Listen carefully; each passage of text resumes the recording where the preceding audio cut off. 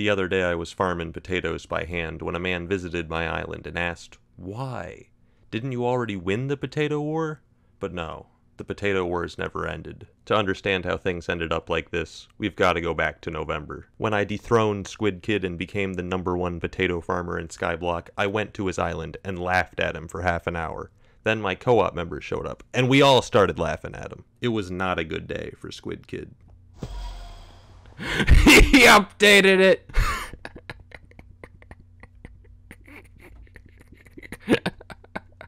And then I left. Squid warned me that he wasn't giving up on rank #1, but I didn't care, so I uploaded the Great Potato War. But in the days after that, I did nothing. I'd spent so long working to become #1. Now that I had done it, I didn't feel anything at all. I had no idea what to do with myself. I mean, the video did all right, but not nearly enough to justify the time I had spent on it. And after I uploaded it, so many people started using potato minions that the price of potatoes dropped 30% in the auction house. My plans to become rich had failed both in-game and in real life, but at least I had my potato rank. But when I visited Squid Kid's island 3 days later, what I found shocked me. He had 23 minion slots. Now, when I made the Great Potato War, some people criticized me for violating Sun Tzu's most basic tenet. Whatever you do, don't reveal all your techniques in a YouTube video. You fool. You moron. But my belief that the Potato War was already over hadn't been baseless. Between my 3 extra minion slots, most of Squid's minions not being max level, and the price of catalysts skyrocketing due to needing the same materials as a new quest, Squid Kid would need almost 100 million coins to catch up. And I knew for a fact he was broke. I decided to do some investigative journalism. I'd seen a new sign on Squid's Island advertising his new guild. So I did what any normal person would do and bought another alt account, and then I infiltrated the guild. But what I found confirmed my worst fears. People were helping Squid Kid. I'd cyberbullied Squid too hard. People had seen the video, felt bad, and gone to his island to hand him the spare items he needed to make more slots, or in some cases just pay him millions of coins, all with the express purpose of defeating Technoblade once and for all. Now, I can't complain about other people getting free stuff, but watching tens of millions get given to my arch nemesis by my own viewers, it was a bruh moment. In a week, he had a farm even stronger than my own. My worst fears had been realized. Squid was catching up. If I wanted to remain #1, I had to act fast. Once more, I consulted the wisdom of ancient times. Let your plans be dark and impenetrable as night, and when you move, fall like a thunderbolt. I couldn't let Squid learn of my plans, so I boarded up the Potato Dome. I hired goons and swore them to secrecy. I knew Squid would be monitoring my actions, so I started an SMP series to throw him off the trail. And like that, I began my plan. I knew there was only one way to defeat Squid once and for all, by building a farm so powerful it reached the theoretical potato limit. And to do that, I would have to do something no solo player had ever done before.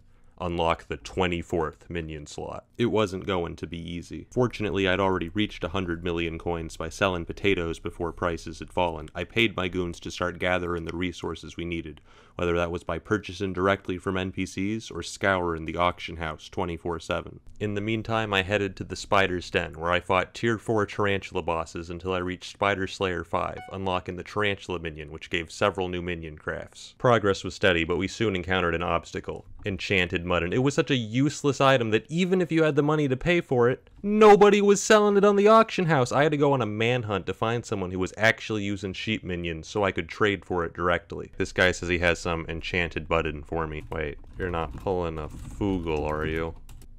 You wanted some enchanted sugar cane, so that's the approximate equivalent in value. Pleasure doing business with you, Foogle. I partially forgive you for your past crimes. Alright, it took 3 days and over 80 million coins, but we finally got all the materials we need to craft. Just look at this. It's beautiful. It's so organized. These are enough to make 50 unique crafts, and then we'll have 24 minion slots. So we're just gonna speed up the craft in here.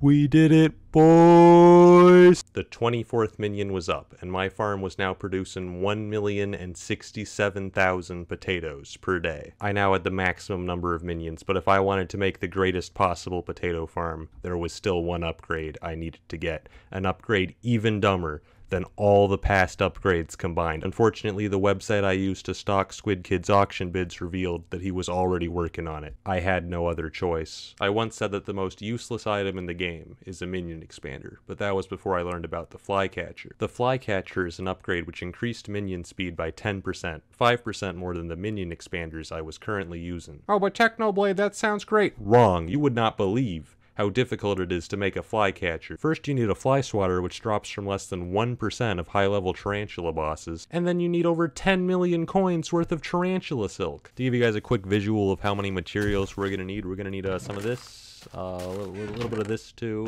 some of this, some of that, some of these, and a little bit of that. And if we combine all of that together, we can make one flycatcher.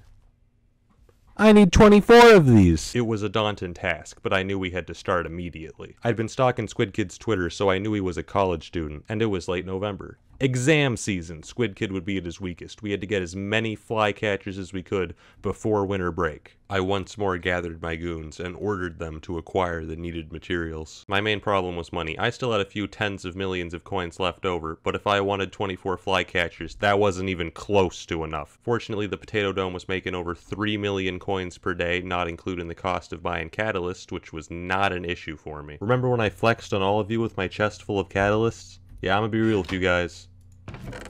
I was holding back. One of the things I did to raise money was grind candy during spooky festivals, which is how I unlocked this skeleton horse pet, which was a huge flex back in November, and now nobody cares at all. But the important thing about this skeleton horse pet is that there's actually a bug that most people don't know about. The skeleton horse can trample crops on other people's islands. Just kidding, I'd never do something like that. Because I'm a good person. It turns out it's really easy to glitch through doors, so the people visited my island formed an orderly queue to wait their turn to break into the dome. This community is the worst. Getting tarantula silk was taking weeks, but getting the fly swatters was actually quite easy. Sure, it's an incredibly rare boss drop, but the thing is it's only useful for making flycatchers, an item which literally only 2 people on the server were going for, which is how my alt account ended up in a bidding war with Squid Kid. Why did he sent me a party invite? Now he's in the guild chat, pomme de terre. And I've been kicked. The people breaking into the dome have now started a potato cult. I don't know how to feel about this. It ended up taking 5 weeks of constant grinding, but on Christmas Eve, we finally had 24 flycatchers. This was largely thanks to this man who used his expert business skills to outsource the work to dozens of Skyblock tryhards, ultimately contributing 3,000 stacks of tarantula webs, for which I paid over 100 million coins. We'd finally done it. We'd created the strongest possible potato farm, producing 1,129,000 potatoes per day. Unfortunately, Squid's army wasn't slacking off either, and 2 weeks later he too had the strongest theoretical potato farm. Now the only way for him to catch up would be to farm potatoes by hand, and he had already started. I spent 10 hours constructing a gigantic potato farm covering over 21,000 blocks. For the next part of my plan, I went to Pigacle. Yeah, this is mine now. You just rob it and sell it. I'll just be taking this. Oh, this is good. I've been pretty broke recently. If you're wondering why I borrowed one of the strongest weapons in the game, it's because the Reaper Scythe has an ability that's crucial for farming potatoes. Now that I had it, I could finally... My farm is finally complete. And it only takes 85 minutes to replant. I made an AFK machine on my island so planted potatoes would keep growing even when I wasn't online. For a few days in January, there was a bug affecting a lot of farming minions. Potato minions were only making 33% the potatoes they were supposed to. Like any normal person, I immediately asked myself, how can I use this information to destroy my enemies? Hey Squid, notice anything about your minions lately? Yeah? I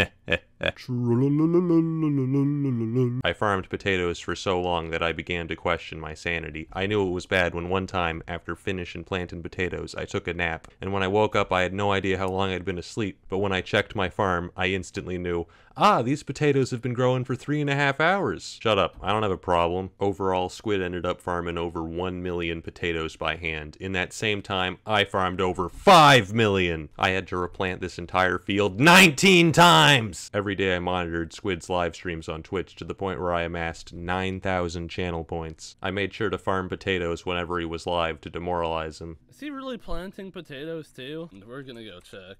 This dude has a mental illness. As time went on, you could begin to hear the hope draining from his voice. I just can't believe how much he's farming. We need Minecraft Mondays to come back. At this point, I was pretty confident in winning the potato war, but the problem is I had no idea how large my lead was. I can see my own potato count and what rank I am, but Squid has disabled the API setting that allows other people to see exactly how many potatoes he's at. Little does he know I have spent the last 4 months meticulously updating a spreadsheet of our potato counts, which I did by crawling through his farm and timing each of his minions with the stopwatch every day to calculate his exact potato output. Based on the math, I should be about 22 million potatoes ahead, which would take over 200 hours of farming by hand to catch up. At that point, I thought the potato war was truly over.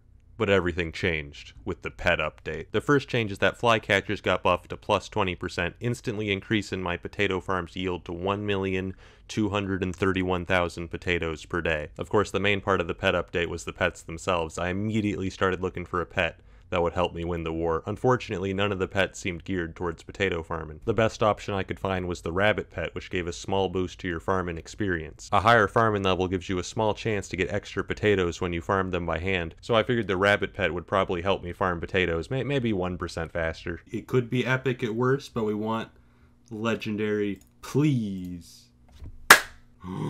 It turned out rabbit pets had a secret third ability that only legendary variants had, which increased the speed of farming minions by up to 30%. And Squid had no idea it existed! I had to level up my rabbit as fast as possible, and since pet experience is based on skill experience, I decided to grind alchemy. You see, alchemy is the rich man's skill, alright? If you have the money to burn on expensive ingredients, you can level up insanely quickly. And this was almost 2 months after I'd finished spending all my money on flycatchers. I had money to burn. I spent so many hours brewing potions that I ended up ranked 4 globally in alchemy. You want to know what level my rabbit is today? 96. It's not even max. This experience requirement is ridiculous. And in this time, Squid was fishing to level up his epic squid pet. It wasn't until 4 days after the update that he learned about the legendary rabbit and got one of his own. But it was too late. His pet sucks. It's level like 65 or something. Thanks to the rabbit pet, my minions now produce 1,586,000 potatoes per day. It's difficult to calculate exactly what my potato lead is right now because the rabbit pet only works when you're online, but the pet update has definitely pushed it to at least 25 million. Since the war began, I have farmed 158 million potatoes, which in hot potato books is over 6,000.